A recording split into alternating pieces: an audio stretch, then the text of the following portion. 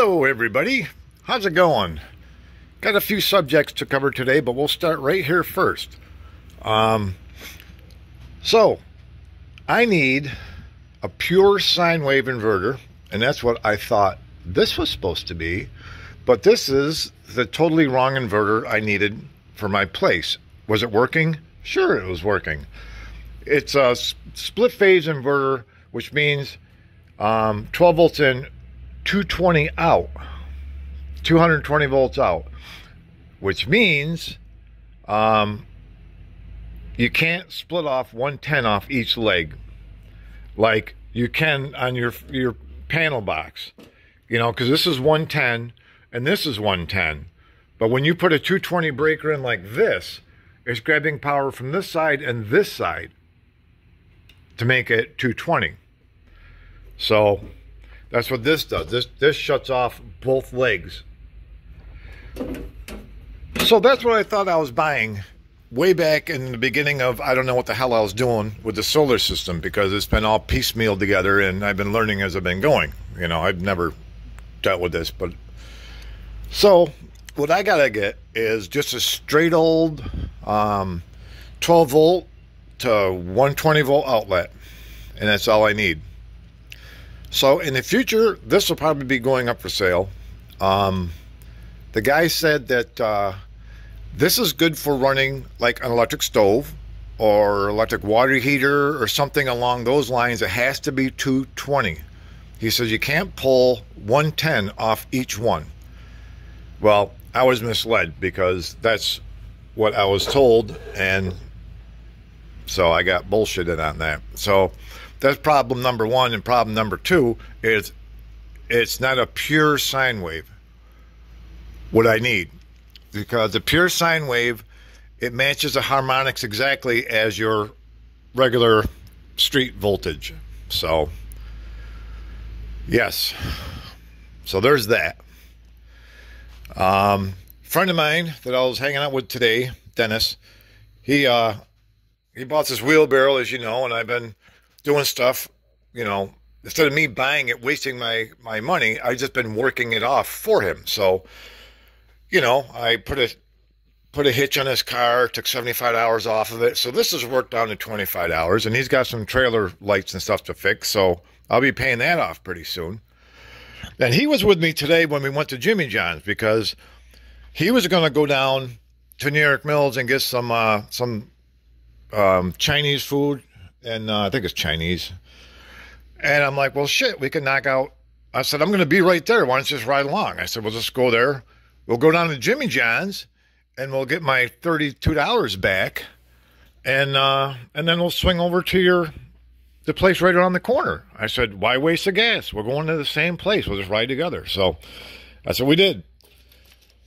So Jimmy John boy there goes, yeah, he goes, I'll meet you there at 2, you know. So I get there a little after 2 because there's road construction I didn't count on. So I had to make a couple longer loops to get over there. So I'm there. And I walk up to the counter and I said, hey, I'm here for that, the refund for those subs. So this kid went over, grabbed an envelope off the stand. It's taped there. Comes over, walks past the guy in the register to give it to me. And the guy turns around and says, no. He says, you got to wait for sell. You know, so I'm like, okay, here comes the game plan. So the kid goes and puts it back. So I send a message to him. I was like, well, where are you? No answer. Called him. No answer. So I said, oh, I'm here waiting for you. So about, I would say 25 minutes-ish, somewhere around there, because I'm not going to over-exaggerate the story. He pulls in his Beamer, which I think are junk cars because, you know, they're cramped. I mean, my boss had a Beamer just like what he drives, and I felt like I was being stuffed into a freaking potato sack driving those things. I don't know why people like them so much. I think they're overpriced, expensive piece of crap, but plus repairs are horrendous on them. So anyways, here comes Sal. I said hi to him, and we went inside, and you know, and so he goes and grabs the envelope and gives it to me, and he has you know, a couple little smart-ass jabs, you know. So what, you bring backup with you? You know, my friend of mine, he's a big boy, and it's like, you know, it's like, what, I need to bring backup for you? I said, yeah, I should have brought my daughter if I was worried about that. I wouldn't need him, you know. And then he's being a little condescending, you know. You know, go home, make a YouTube video, and, you know, I said, no, actually, I said, I brought him with me because we're going out to eat after this place. You know, we're going to get food after this place. Well, I hope the portions are good. And, you know, it's like, what the freaking hell? So he tried to throw little shots in there at me, but guess what? You know what's funny, Sal, if you're watching this video? I won, buddy. I got my money. I freaking won. So suck it. How do you like that, huh? What's the matter with you? You don't like it that I won? Yeah. So say what you want, Sal. Don't give a shit. Your subs suck. That's my opinion. And I have the right to say that. So, you know, I got shafted. I got boned on the deal. And I'll tell you, anybody else, don't let stuff like this go. If you get boned on something, go get your money back. You know, he's all pissed off because, you know, I won. And I got my money back. So, say whatever you want. Don't give a shit. So I sent a message to corporate that he was being a little cocky about it, a little arrogant and condescending. I said, that's not very professional of a business owner. You know, you got this little Italian guy going, you know, it's like, you know, piss off. You know what I mean? It's like, first off, I don't need to bring backup because you're absolutely no threat to me because you don't know me, for one. So don't start trying to, you know, say stuff like that, especially when you don't know somebody, because you never know what they know. So don't just take a look at the book and think it's nothing. So, anyways, you know, you get these freaking people that own restaurants, and then you finally get somebody that challenges them, and they get all bent out of shape about it, which I don't really give a shit because, you know, I got my money back, and that's all that mattered. You know, I felt I got screwed over. I got a shitty-ass sub, and I won. I hope you're enjoying this video, Sal, because I know you're watching it. So, whatever. You know, it is what it is. You know, I've had issues at McDonald's, and I've had issues at Burger King, and, you know, we've all had these types of issues, and they all handle them professionally. You know, I've gone back into McDonald's, and if you know, you say, look, I don't want tomatoes. You go back and say, look, man, I didn't want tomatoes on this. Oh, okay, so hang on, we'll make a new one. All right, cool, thanks a lot. You know, and that's all there is to it. You're dealing with the public. Every person isn't going to be, you know, the subs suck, fuck it, I mean, I don't know, you know, whatever. No, you work for that money. $32 to some people is a lot of money, you know. Some of you guys know that. I mean, that's a full tank of gas in my car. I mean, this, you know, could be groceries for the week. You know, I don't know what you get for $32, some cans of soup or something. But, I mean, it's something, you know. So, I mean, I don't own a freaking restaurant and sit up on a big golden pedestal thinking I'm king shit, you know, living in a fancy-ass house like some of these business owners are, you know. I'm just a normal guy, and these people got to remember that own these stores. You ain't any goddamn better than the customers that come in your freaking store.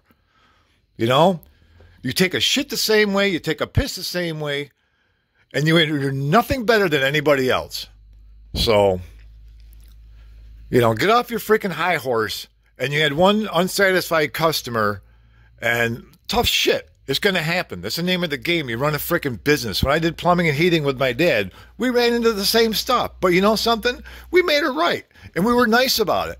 And we weren't condescending and talking down to people and throwing little jabs at them. You know?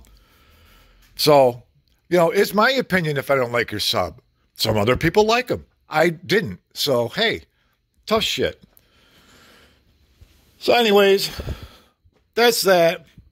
So the Jimmy John saga is over. Hey, puppy. Here's my buddy. Hey, my little buddy.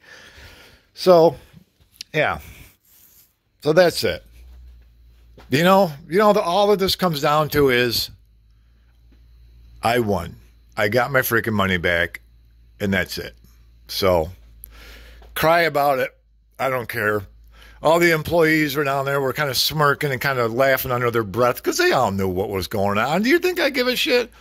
I had one intention, get my money back. And I got it, and I won. I mean, name calling and shit, I could care less. Doesn't bother me. I don't care, So, I mean, you think I bring my gigantic friend as a backup? Yeah, okay, yeah. We didn't need his help, believe me. So, anyways, people shouldn't be saying dumb shit like that about bringing backup and stuff because they never know if somebody's been in the service. They don't know if they got PTSD and some can set them off and then just start beating the shit out of everybody in your store. I mean, you can't just say that to people. It's stuff you don't say, But, so I got under his skin a little bit, I guess. I would assume that, the way he acted. But, all right. So there's the update with that. The Jimmy John saga's over, and they have one less customer. I'm not the only one. There's other people out there on YouTube that has the same complaint. So, I'm not adding to it, and I'm not taking away from it.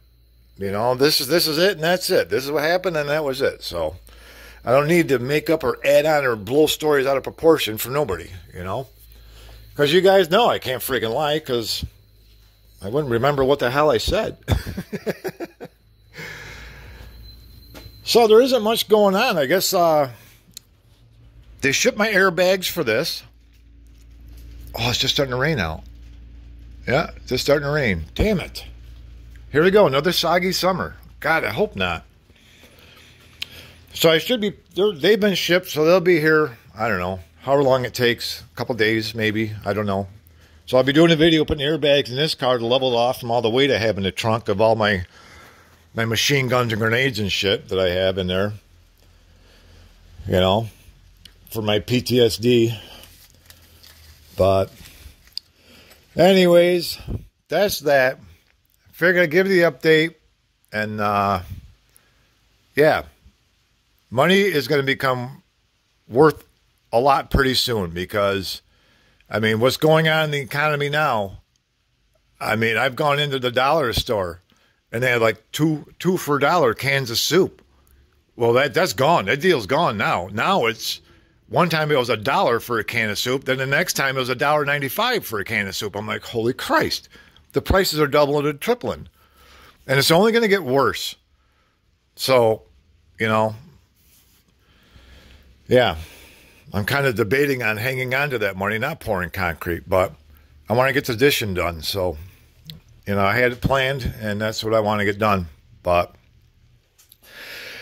this is still even drying. And this concrete I poured a long time ago. I mean, look at it. Now it's starting to turn white a little bit because you can see how white the other concrete turned. You can see the white spots here where I patched in cracks and stuff. But the piece I poured here is drying, but it's damp underneath. So, it's very slowly drying, which is actually a good thing because you want concrete to dry slow, not fast, because it'll crack like a bastard. But, oh well. So not much going on today. That's it. I just wanted to fill you in on the current events. I'm having one of my delicious peach iced teas from Lipton. I like those. They're really strong peach flavor. I mean, it's almost to a point of overpowering, but it's okay. Yeah, I can't wait to get going. Look at all the shit I got to install. All this crap. That's going to be fun. That's the fun part, actually. That's the fun part. Pouring the concrete is going to suck. But I want to see if they got a concrete truck that has like a pumper built into it with a pumper hose. This way, you could drag the hose out and start from the whole back corner of the garage and work all up the whole side with it instead of wheelbarrowing it. Because because that's what that's going to be used for. Concrete, take it from here, run down, dump it here, back and forth, back and forth. That's all it's going to be, you know, used for. Then wash it out, make it pretty. But, all right, everybody. That is the end of that. And, well, 15 minutes. Ain't too bad. And, yeah, I got nothing going on today. I'm not going to mess with the inverter. I'm not doing anything today. Oh, how are these batteries doing? Cold, cold, cold. Oh, now see, this one's cold now. Good. So, must be now I have them wired, like I wired them according to the RV wiring. And now, must be the flow of the solar panels are going into these batteries correctly now. Yeah. So, I think that made a huge difference by wiring them around this way. So, basically, it's, you know, it's putting the power in at one end and taking it out the other end. So now they're all getting evenly charged now. So they're up to 12.9 volts. So they were at 12.2 because I've been running this all day, just burning off the power. And I had the back lights on in the garage. So I had that back lights on all day today, just so it wouldn't throw the power this way and waste it. Instead of just dumping it over here and burning it off and like, well, I'll just run the garage lights. Why not? It's free. Okay. I will catch you guys later. Have a good one.